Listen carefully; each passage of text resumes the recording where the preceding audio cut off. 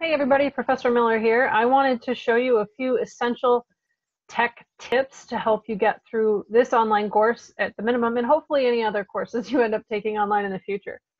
I can't possibly cover every single topic that you need in one video, so I'll give you an overview of what I think is the most essential pieces. And what I need you to do is tell me what's missing. So we will, by the end of the semester, have collected a series of videos that I hope address any kind of technology issues you may be having. I don't want you to struggle with the technology. Chemistry is hard enough. So let me help you with the tech. I'm actually pretty good with it. So generally a quick Zoom call will allow us to see what's going on and I can help you. I'm going to be showing you the way that it looks on a Windows computer.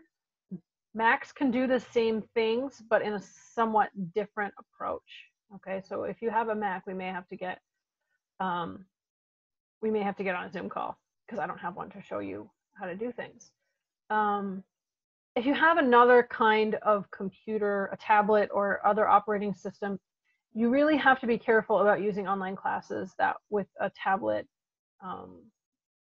Because they have a limited ability to run certain kinds of software like Java and other applications. For example, Blackboard tests don't work well on tablets for the most part. And the last I asked people, Mastering Chemistry was still struggling on some tablets and not on others. Okay. So if you need access to technology and you don't have access, I need you to reach out to me ASAP at the beginning of the semester, and we might be able to help you out finding the right materials. Okay, so how am I recording these videos? That's one thing. You can choose to do that as well. You're going to need to download Zoom if we're doing one-on-one sessions. I plan to use the built-in video conferencing software in Blackboard for our synchronous class sessions, but if we're going to meet one-on-one, Zoom is a bit easier to coordinate. You can get a free account just going to zoom.com and get the free one, don't pay for it. You can record up to 40 minutes of video, which you certainly won't need more than that for this class. Okay, so I want to show you what it looks like what I see essentially. So if you wanted to make a video, look, there I am. If you wanted to make a video like this and share it with your classmates instead of doing a discussion post or as part of a project, a presentation, whatever you're doing, your Zoom screen is going to look something like this. You're going to have a big picture of yourself, which is a little disconcerting at first. I'm not going to lie. It takes a little bit of like getting used to. Okay. Don't sweat it. Okay. Nobody is judging you. It's okay. And anything you share in the class will remain private. Any students who are caught screenshots and sending them to, Insta or whatever are going to be held responsible for that behavior. I encourage everybody to realize that this is a safe space. Okay, so don't steal people's images. Don't put their videos on YouTube without permission, that kind of thing. Okay, so in Zoom, if I want to record, all I got to do is just click on this handy dandy record button, right? So it's right here down at the bottom.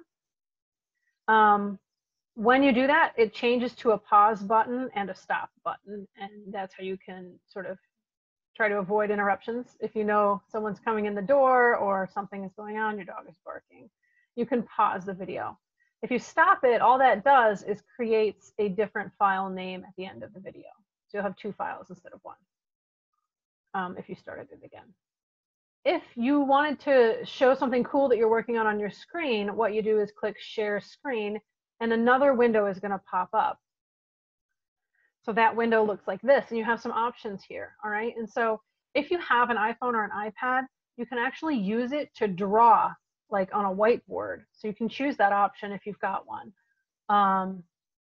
If you don't, you can choose to draw with a whiteboard. You can use a mouse, or you can, if you don't have this, you can find them. But I think I got mine at Best Buy a couple years ago when I first started teaching hybrid classes. Okay, that wasn't a couple of years ago. It was like 5 years ago, but you get the idea. This is called a Wacom, W-A-C-O-M, a Wacom tablet. But there's other brands. I think this one cost me about $80. It's pretty small, about like a half sheet of paper maybe. But this is how I'm writing on my screen, and I find that is really a helpful tool for people if you're going to be taking online classes. Because like if you have a math class, it's easier than taking photos of your work, but you know, it's not an essential tool, it's just helpful. So you can use an iPhone or an iPad to write on the whiteboard. You can use your mouse, or you can use another device like a pen or a little Wacom tablet. Okay, so when you're ready, you can choose also to select a particular window that you have open. I always have a billion windows open. So one way not to scare people is if I pick only the one I want to talk about, and that way they're not going to see the 18 different windows I have behind that. And that's about it. So you're just going to click if you click screen, whatever you're seeing, they will see. If you click any one of these windows, they'll only see that window no matter what you're looking at. And if you click the whiteboard, it just creates this, this white space for you to write in. Then you click share down here. Oh, and if you're going to be sharing sound, this always gets me every time. If you're going to share sound, click on that button. Okay, but then click share. And then it'll just show whatever is on your screen. Okay, that's one way of doing screen capture. You can use other methods as well. You know, there's a million. Screencastify or golly, YouTube Live, Facebook Live, that kind of thing. We'll make a recording however you want to do it. You can also just use your phone and upload that too. Okay, so those are some strategies to create little videos. Tune in for our next tech tip, where we will talk about Google and how essential it's going to be for you in this class.